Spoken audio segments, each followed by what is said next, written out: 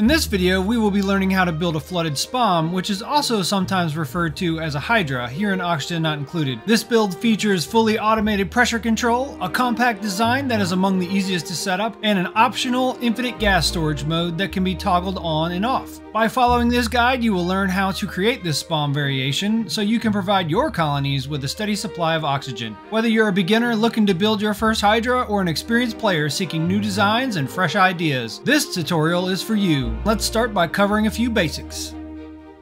For those who may be new to oxygen generation, a SPOM, or self-powered oxygen machine, is the name for a commonly built player structure that converts water into oxygen and hydrogen via the electrolyzer. It is able to power itself by burning the hydrogen it produces in hydrogen generators to produce the electricity it needs to operate. Once built, these machines are fully capable of sustaining operation, with the only constant external input requirement being water. When designed efficiently, these machines tend to produce more hydrogen than they need for operation, meaning that the excess can be used in other applications, such as additional power generation for other systems. Now, there are a couple important numbers that we need to consider when building a SPOM. The first is the water usage of each electrolyzer. Each electrolyzer is capable of consuming 1,000 grams per second, or 1 kilogram per second, of water when operating at full capacity. This shouldn't be too much of a problem, unless you plan on building an absolute monstrosity of a SPOM, as each liquid pump and pipe can move up to 10 kilograms of liquid per second. A single pump and/or pipe is capable of supplying up to 10 electrolyzers, so if you are building something with more than 10 for some ungodly reason, then you will need more than one of each. The real limiting factor on scale here is having enough renewable water to keep a larger machine operating. Anyways, when it is running at capacity, an electrolyzer will produce 888 grams per second of oxygen and 112 grams per second of hydrogen. These numbers are important because they determine the configuration and quantity of gas pumps needed to handle the two gases at maximum capacity. You see, each gas pump can move 500 grams per second, and each gas pipe can transport up to 1,000 grams per second. This means that a SPOM will need roughly 2 oxygen gas pumps for each electrolyzer and 1 gas pipe for every 2 gas pumps. Since the hydrogen is produced at a much lower rate, each hydrogen gas pump can support up to 4 electrolyzers. Okay, now we know a couple of important numbers and a little about SPOM theory. Let's discuss how we can build upon this foundation to create a Hydra. Just a side note here to prevent any confusion, I may use the terms flooded SPOM and Hydra interchangeably throughout this guide. The Hydra is a SPOM variation that takes advantage of several key game mechanics. The first capitalizes on how electrolyzers behave when partially flooded. Normally, when an electrolyzer has liquid in its tiles, it becomes flooded and will not operate. Flooding is indicated by these squiggly lines. But if we put just a tiny amount of liquid, say 100 kilograms in each tile, the building is effectively flooded, but it will still operate. This is what I mean by partially flooded, and it leads to some interesting behavior. When an electrolyzer is flooded in this manner, it will still produce hydrogen and oxygen at its top left tile. When this happens, the gas must go somewhere since the liquid wants to return to the tile.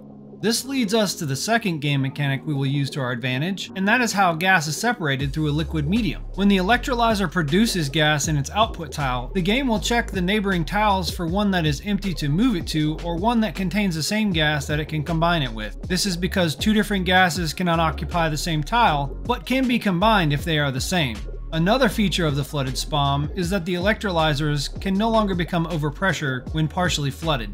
Normally, an electrolyzer will become overpressured and stop operating once gas pressure in its output tile reaches 2 kilograms. However, this never happens in a flooded SPOM because the tile contains a small amount of liquid. When the electrolyzer produces the gas, it is immediately moved to a nearby tile, and since there is no gas pressure and not enough liquid to prohibit operation, the electrolyzer will never overpressure. Using this knowledge to our advantage, we can create 2 separate chambers that neighbor the electrolyzer output tile and prime one with oxygen and the other with hydrogen, so we can control how the gases separate. This also gives us the added benefit of creating 2 infinite gas storage chambers, as tiles do not break under any gas pressure, no matter how high, and flooded electrolyzers and vents can continue to add gas into them since they can never become overpressured. Now, I realize this may seem like a huge exploit, and it may turn some people off from building a Hydra, but to that I say, even before you start. That was a preemptive shh. Just know I have a whole bag of shh with your name on it. Seriously though, I would argue that the high pressure vent is capable of pumping up to 20 kilograms kilograms of gas into a tile without any exploits. And if anything above that makes you uncomfortable, I recommend you stick around and see the control features we will add to address this concern. So now that we know what a SPOM is and how the flooded SPOM works, let's cover what technologies we will need to unlock in the research tree in order to build one. We can start with everything up to improved ventilation and HVAC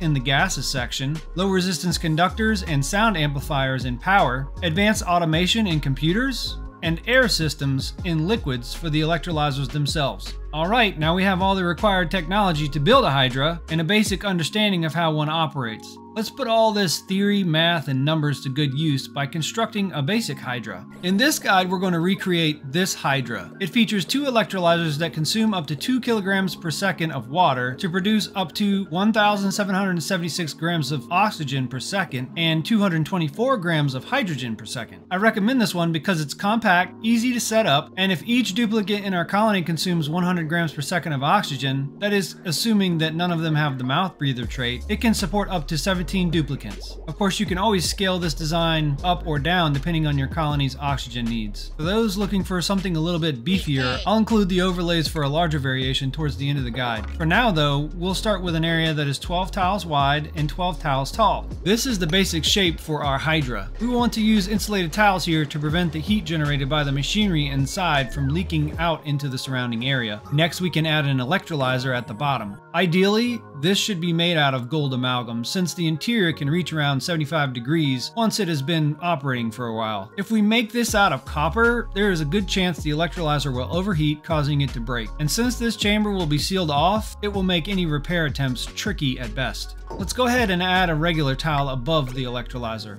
We can go ahead and add insulated pipe vertically connecting this electrolyzer to the position where the second one will be above it, and also extending downward out the bottom like so. This will be our water input to the electrolyzer. Let's also add 5 gas pumps in these locations. Note that these should also be made out of gold amalgam for overheat protection.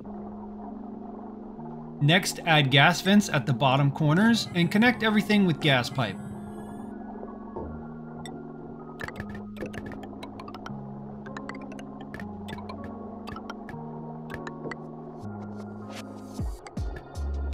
Add a gas bridge pointing upward across the top right gas pump.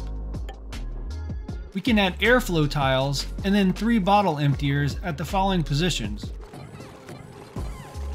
Check sweep only and water on the bottom 2 emptiers. We need a total delivery to each of the bottom 2 emptiers of less than 3.98 kilograms in order to partially flood the gas vents. When complete, each of the 2 tiles at the bottom of both chambers should have less than 2 kilograms of liquid in them. This is because any more will completely flood the vents. I'm not sure if this is a bug or an intended feature, but I did quite a bit of testing and I found this amount of liquid to work well at fast speed while adding gas through the vents. Note, I did not test this with faster modded speeds. You can obtain liquids in such small amounts by spilling water onto a floor 8 or so tiles wide with a runoff at the other end, and have a duplicate mop it up. You can then sweep these bottles to the emptiers in the Hydra one by one until you get an amount within range. Note, you can skip flooding these vents completely if you don't intend on ever using them to do anything more than prime the chambers. The purpose of flooding these vents is to provide the option for adding gases from external sources later on at pressures above 2 kilograms, as that is the maximum pressure a regular vent can push gas into a room before overpressuring. Once this is complete, we can deconstruct the bottom emptiers and sweep the material out of the enclosure. Now we need to build everything inside the lower chambers before we can seal them up. To do this, we will pre-wire the automation and power circuits before flooding the electrolyzers. Let's start by adding conductive wire to connect everything to power. Next, let's add all of our automation control devices, namely 4 Atmos sensors, 2 buffer gates, 2 NOT gates, and an AND gate. Now connect them with automation wire like so.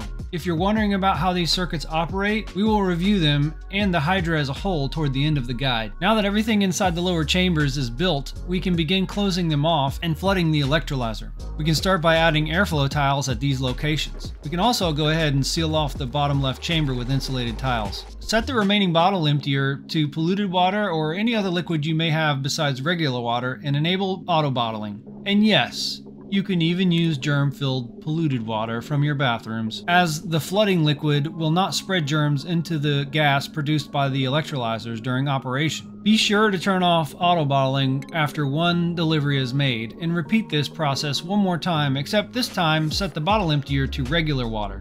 Once the second delivery is made, disable auto-bottling and check that all the electrolyzer tiles contain a small amount of liquid. The bottom two should have around 100 kilograms of polluted water, or whatever liquid you ended up using, in each tile, and the top two should have around 100 kilograms of water. You will know you got this right if all 4 tiles contain liquid and the electrolyzer is not displaying the flooded icon mentioned earlier. Seal off the electrolyzer with an airflow tile, and add another electrolyzer on top of it. Flood the second electrolyzer exactly like we did the first. After you're done, seal it off with one airflow tile at the top right, and fill the rest in with insulated tiles. We can now deconstruct the last bottle emptier and sweep the room. Finish the top room by adding 2 hydrogen generators and a smart battery, all made from gold. Be sure to connect them with automation wire and set the smart battery to 95 high threshold and 65 low threshold. This will allow the generators to turn on when the smart battery drops below 60% charge, and turn off if it is above 95% charge. The smart battery control circuit greatly increases hydrogen and power use efficiency by only consuming hydrogen when it is actually needed. And now for everyone's favorite part of the build.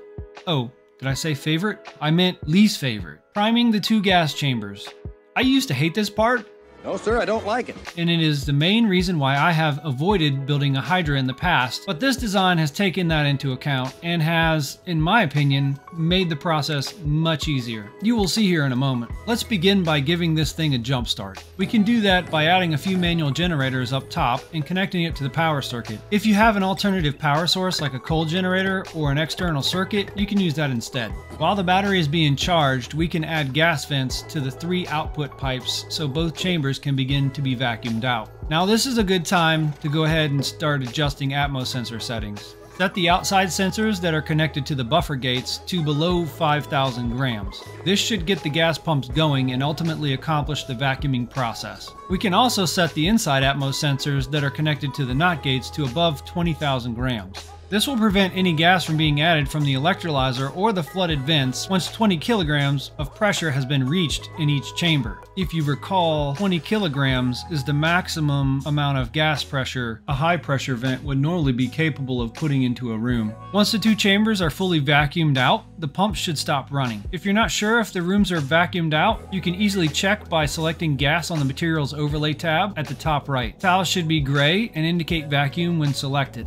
Now that the chambers are empty, switch the 2 outside Atmos sensors that are connected to the buffer gates to above 5,000 grams. This will prevent the pumps from operating below 5 kilograms of pressure, eliminating the risk that the chamber could accidentally lose prime during normal operation. At this point, all of the Atmos sensor dials should be red.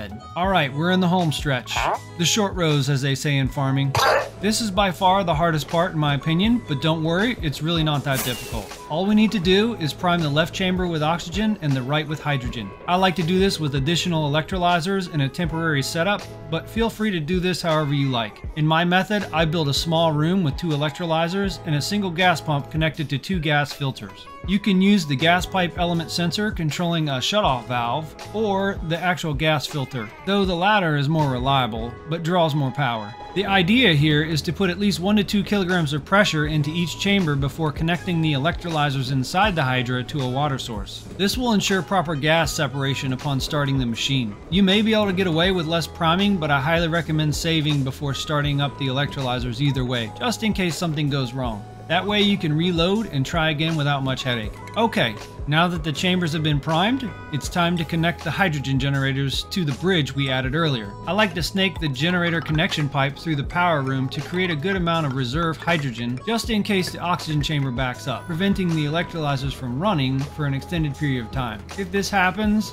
and it should be very unlikely if you are using the oxygen, the smart battery will leak a small amount of power over time, causing the generators to run if the machine is at idle for many cycles. This reserve should be more than enough to handle this scenario. I used radiant gas pipes here in an attempt to transfer some of the heat out of the hydrogen before it is fed to the generators, which is meant to help keep them from overheating, but you may very well be able to get away with regular pipes. Last but not least, connect the electrolyzers to a water source. Let's go ahead and deconstruct this vent that we have on the hydrogen line, just in case we actually get this chamber full and it starts pumping it out into the surrounding area. Let the Hydra run until the pipe to the hydrogen generators starts to fill. And at this point, the Hydra should be operating on its own power. Feel free to disconnect it from any outside power source and close up the power room with insulated tiles to prevent any heat from leaking out. At this point, we can use the oxygen for our base or whatever else you want to do with it. Just be sure to cool it somehow before piping it into your living areas, as it can get fairly hot as the machine continues to run. One of the easiest ways to do this is to pipe the oxygen through radiant gas pipes that are submerged in a decent sized pool of water. You can also use the extra hydrogen for other generators or machines. You can do that by connecting to the gas pipe coming out of the right side. Let's take a moment to review the operation. Water is pumped into the electrolyzer from an outside source where it is converted into hydrogen and oxygen gas. These gases are produced at the top left tile of each electrolyzer. Since the electrolyzers are partially flooded, this forces the gases into adjacent tiles. However, this is controlled due to the fact that each chamber is primed and gases only combined with the same type. And since the electrolyzers can never overpressure, we have added the inner atmos sensors to limit the total pressure allowed in each chamber.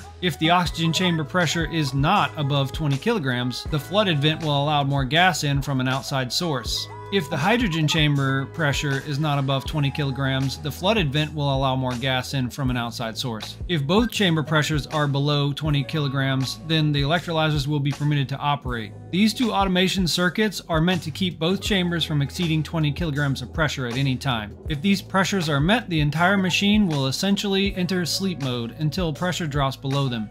If either gas is being used faster than it is produced, the outer atmos sensor will prevent the gas pumps from reducing their respective pressures to just below 5 kilograms. The buffer gates connected to these sensors allow their pumps to run for a default of 5 seconds after crossing below the 5 kilogram target. This is a personal preference and is intended to reduce the frequency at which the pumps cycle on and off. Another feature of this design is that it can easily be switched into infinite gas storage mode by setting the inner atmos sensors to below 0.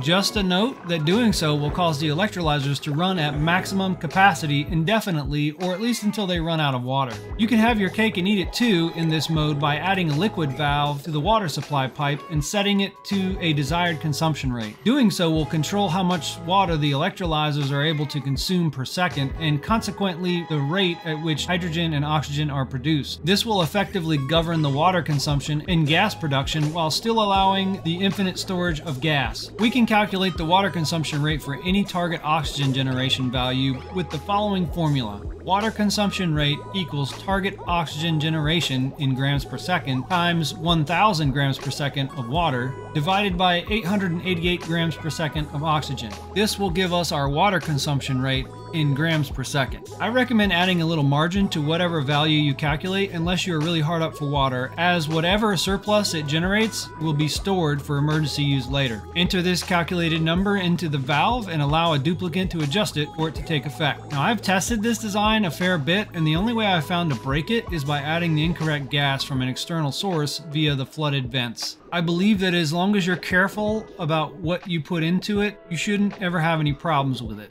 I have also found that the hydrogen production can outpace the power needs of all 4 oxygen pumps running flat out. I performed this test by starting with 20 kilograms per tile of oxygen and 4.6 kilograms per tile of hydrogen after letting the machine sleep for over 20 cycles. Alright, enough talk. Here are the overlays.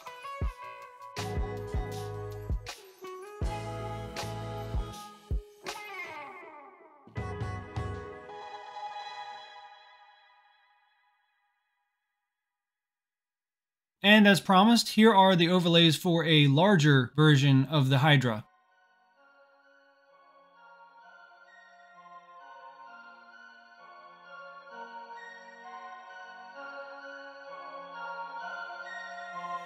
And that's it. Congratulations. You're now a Hydra certified engineer. Want to learn more about Oxygen Not Included? Watch this playlist next. I encourage you to see if you can improve this design or even break it. In fact, I'd love to hear about it if you do. Let me know what you came up with or how you went about breaking it in the comments below. And while you're down there, go ahead and smash that like button until it breaks. I hope you enjoyed this video and possibly learned something new along the way. Until next time, friends. Peace.